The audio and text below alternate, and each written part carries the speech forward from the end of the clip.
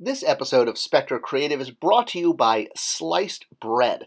If you have a new invention or a new idea and you're looking to compare it to something else, consider comparing it to sliced bread. Available now.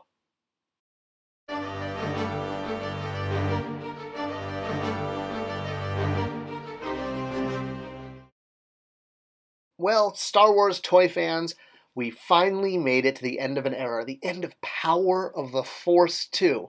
Okay, well, we have a couple single-carded things to wrap up, but really the last of the major retail releases. And as part of the end of Power of the Force 2, of course, came the beginning of Episode 1, which was promoted as far back as a year without a title, but just the promise of more new and the flashback using the pod race and the Skiff battle creates parallels, I guess. Hey, they're both events on Tatooine. Hey, why not? All right, so this 3-pack, this cinema scene, contained 3 Skiff guards. Count them, 1, 2, 3, and I never saw this one in stores. This is one of the few items I had to buy off eBay, which at the time was a little bit of a painful pill, but I remember getting it. I was in college. This is the student center at UC Santa Barbara, and I remember running up to the top floor to this balcony right there and opening it and just enjoying them. It was the first figures I've gotten in like a year. All right, it's amazing how you can remember where you were when you got certain toys. I should do a video on that. All right, coming soon. Anyway, Skiff guards, yes, we love them. They're popular. In fact, one of the reasons they're so popular is because the Skiff is a vehicle and a battle zone. And we'd already gotten one Skiff guard as a single-carded figure, and that was the Weequay, which was an update of the Kenner Weequay, which was the same one, since there were many Weequays, but this was the Kenner one.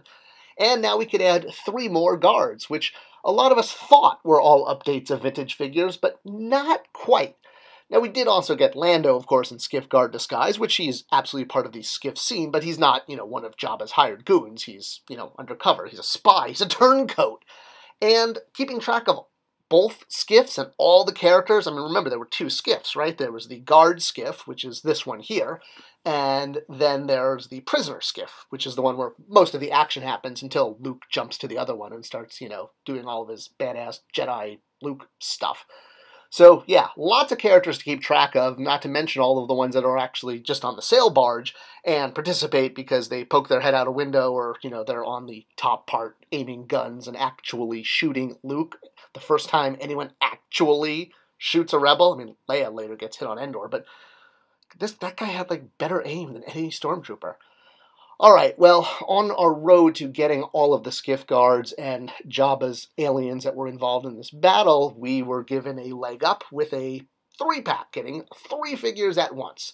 And yeah, this was really groundbreaking because, again, we all felt we were getting the Nikto, the Klaatu, and the Barada that were from the vintage line. So there was 3 updates, 3 Skiff guards, all at once. Now, it should be noted that while we like to think that everything in the world came from Star Wars, it didn't. Nikto, Klaatu, Barada are not Star Wars names. They were just used in Star Wars. Did anyone see the movie Tron? No. No. No. No. No. No. No. No. No. No. No. Yes. I mean, no. No.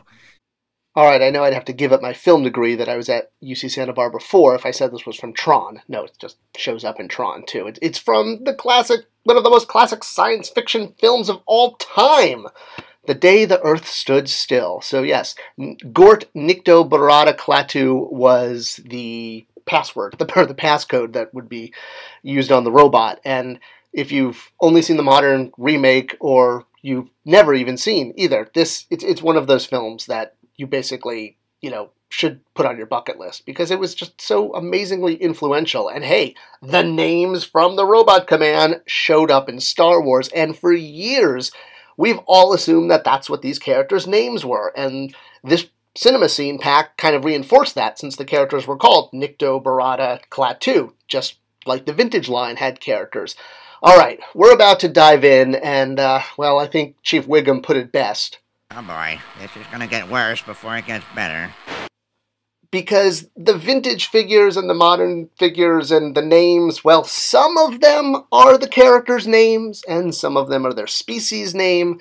We know that a Nikto is a Nikto, hence this figure, Nikto Jedi. Nikto, clearly a species name, not a character's name, but this is just kind of scratching the surface. We have to go a little bit deeper. So in the vintage line, we had Klaatu, who was in his Skiff Guard white shiny outfit, but there was also Klaatu in his helmeted, skirt-wearing Jabba palace outfit, standing directly behind Luke right before Luke goes into the Rancor pit, so we have some cool screen time there. Anyway, the point is, a lot of people thought this was the same alien, the same way you could get Luke in different outfits, like Hoth, Bespin, or, Night Stalker. So it wasn't that at all. Klaatu was, well, it was a species, but it's evolved into a name. All right, I told you this was going to get more confusing before it got better. So this is Klaatu. That's his name. And it's not his species name at all. He's a Nikto, just like this guy is a Nikto. Niktos have two different shades. They can come in orange and they can come in green, just like on Earth. We have blacks, whites, yellows, reds. There's lots of skin colors. Now, this guy here, Barada, well, the modern figure is Cthulhu. So that's actually this character's name. And this is the point where we start getting in pretty deep. So hang on, we're going to be looking at a lot of old names, new names, and, Star Wars lore, because that's what the internet's all about, and that's why we have YouTube. It's why Al Gore invented the internet. All right, so vintage figure, Barada. Not his name. His name, all Star Wars characters get names from West End games or later from the card game. Even though he was called Barada on package, his name from either Decipher or West End Games, probably West End Games, is Cthulhu. This character from the cinema scene we're talking about is Barada. That's his name. So we have Kithaba. Let's go with Kithaba. Kithaba and Barada. So Kithaba has a black bandana, Barada has a yellow bandana. Red pants versus blue pants. So this character with the red pants, I feel like I'm making a Deadpool reference here, is Kithaba, but called Barada in the vintage line, corrected in the modern line as Kithaba when it was released in the vintage series. So a update of the vintage figure called Barada. But Barada, as a name, again, not his species name, is this guy. This guy's name is Barada, Mr. Barada, or maybe, Barada's his first name, Barada Jones. So vintage figure Barada is Kithaba, not, well, you know how it worked back in the day. I got a walrus man to sell you. Exactly. The names didn't always match up. It was all about having fun. All right. All of these characters, these Barada and Kithaba, are from Klaatuine, which is confusing because Klaatu was one of the characters, but Klaatu is not from Klaatuine. So, told you this was going to get more confusing than it got better. All right, so here we have then Klaatu, not from Klaatuine. So, a modern update of the vintage Klaatu Skiff Guard. Again, not to be confused with the other Klaatu, which was in Jabba's palace. So, received a modern update, again, in the vintage line, and called Klaatu on package. This is now his proper name, not a species name, and definitely not a password for a robot. He is a Nikto as far as a species, so Niktos come in both red-orange and greenish-bluish. So, I wish I came in bluish. I'm just Jewish. Alright, so they're from the planet Tinian. So, Niktos from one planet, and then Barada, Cthulhu being from Klaatuine, where Klaatu is a Nikto from Kinyan. Oh, man, who keeps track of this stuff? Thank goodness we have, like, the internet and Wikipedia and my old Star Wars encyclopedia. God, I miss books. All right. Whew. So let's get back to this 3-pack. So here we have Klaatu, his name, Barada, his name, and Nikto, his species. But interestingly, not the vintage figure. So this character called Nikto on package, a lot of people assume was the updated Nikto from the Kenner line, but notice that it was not. There was more than one Nikto and more than one green Nikto, what we used to think of as Klaatu's, because he was called Klaatu. All right, well, anyway, I'm going backwards before I should be going forward. So this guy is Lathe, L-A-F-T-H-E, Lathe, I don't know. versus this Nikto is Vizem, who was released first in the 3 3/4 Black series and then got a release on the vintage carded line, and actually then again in a vintage 3-pack, but I'm getting ahead of myself. Alright, so you can see Vizem there down in the bottom right, and then actually your left, my right.